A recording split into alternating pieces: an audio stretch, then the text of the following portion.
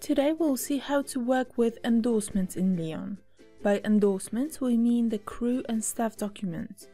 First we need to define the list of all of them in the system to be able to assign them to particular users. To do that we go to Settings, Crew Endorsements. Here we'll have a list of the ones added to the system. To add a new one we click New Endorsement and fill in the form. The name, the type. Ignore the passport option. Passport should always be entered in the user's profile, not via the endorsement setup. Warn if expired when adding a flight, very useful. And the order on the list. Validity time, so how long it is valid for and how it should revalidate itself. So if the expiry date is on the 20th of May 2020, let's say, and we revalidate the endorsement at any point between 21st of April and 20th of May, the new expiry date will be 20th of May 2021. If this box is ticked, the expiry date will be extended until the end of the month, so in this case 31st of May 2021.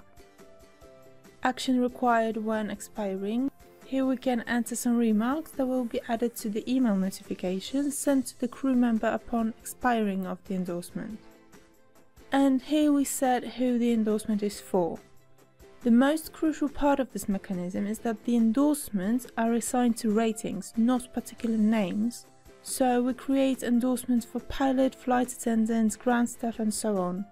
Please bear that in mind. So we mark the ratings. If we're creating a license, let's do that for captains on this aircraft type.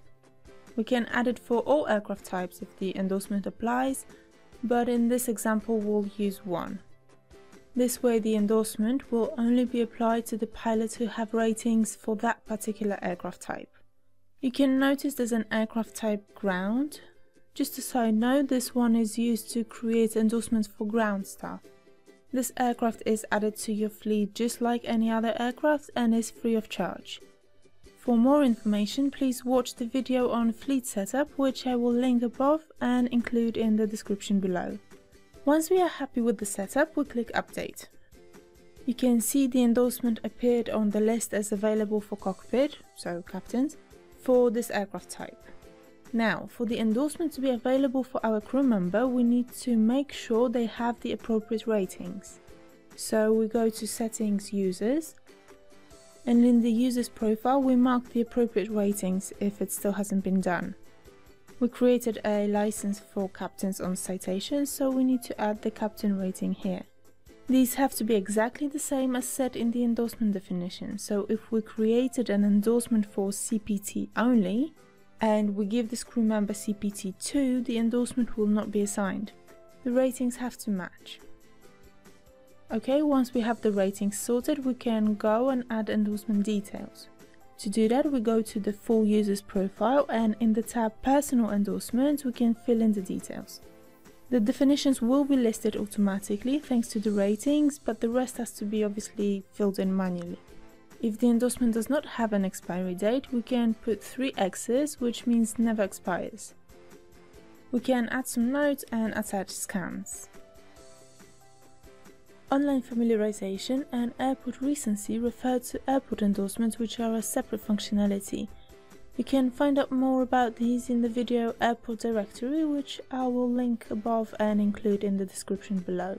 Basically, you can mark the online familiarization and the airport recency required in the airport directory, and when the pilot flies to such airport, it will appear here and you'll be able to enter the expiry dates and so on.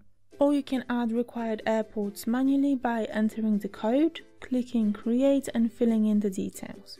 Based on those dates, Leon will issue warnings in the schedule if the pilot is not current for a given airport.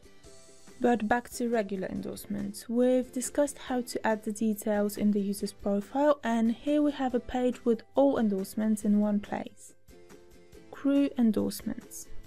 We want to make sure we set the filter to exactly what we need. Now we are showing all endorsements in the system. The red ones are always at the top, they are expired or missing information. They will flag as warnings in the schedule. The yellow ones are under a month to expire and the black ones are okay, over a month to expire. If we click on the endorsement, we'll be taken to the user's profile, so it's like a shortcut if you want to fill in the details this way. Now, when the endorsements are expired or do not have the issue date entered, they will provoke warnings when we're adding a flight. The warning will be issued when we are trying to save the flight, and even if we decide to go on, it will still be flagging in the schedule. We can hover the mouse over the code and in the crew tab. Okay, so that's the endorsements. Now we can see how to set up endorsement notifications. We go back to settings, crew endorsements, and go to the tab mailing rules. In here we can set up custom rules, as many as needed for the email notifications. We activate the feature here, click add new rule and set up the details. The name can be anything. Let's do one for the license maybe. Intervals, so when the email is sent out, by default it's 10, 30 and 90 days before the expiry date, but it can be anything you need. Recipients, so the person actually concerned, the pilot who owned that endorsement, and maybe some additional recipients that you may want, like ops department or crew planners. We select those by name. Here is who the email concerns, so cockpit in this case, and the actual endorsement or endorsements. You can create as many of those rules as you need. They can be for different types of endorsement, different groups, seasons, that's completely up to you. And here you can see an example of an endorsement email notification received by a crew member. Okay, that's it. Now you know how to work with endorsements in Leon. If you have any questions, feel free to visit our online manual or contact our support team.